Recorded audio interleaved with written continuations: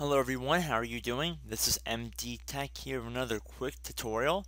Today I'm going to be showing how to add a personal identification number, also known as a PIN, to your Windows 10 computer. Having a PIN does make it easier to navigate through Windows as it is a substitute for the standard password.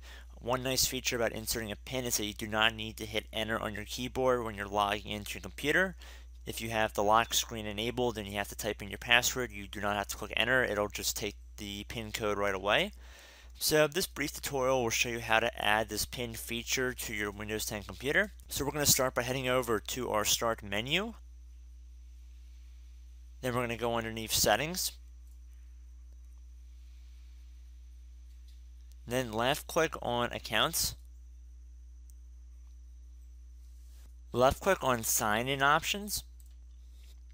Underneath this PIN section, left click on Add.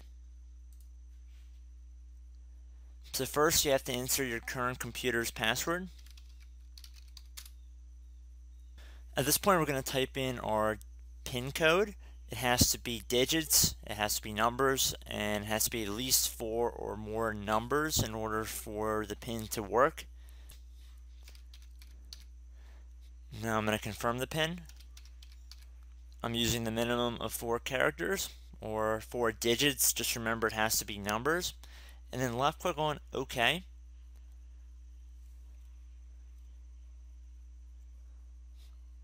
Alright, at that point we're good to go. So I'm going to close out of the settings window. I'm going to log off.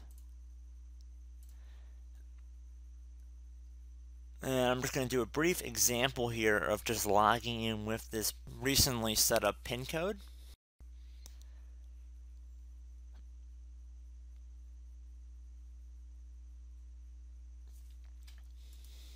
So now I'm going to just use our PIN, and we actually see right now it looks like it's inserted the text PIN in the backdrop. So if I just type our PIN code, it immediately logs us in without having to do anything else.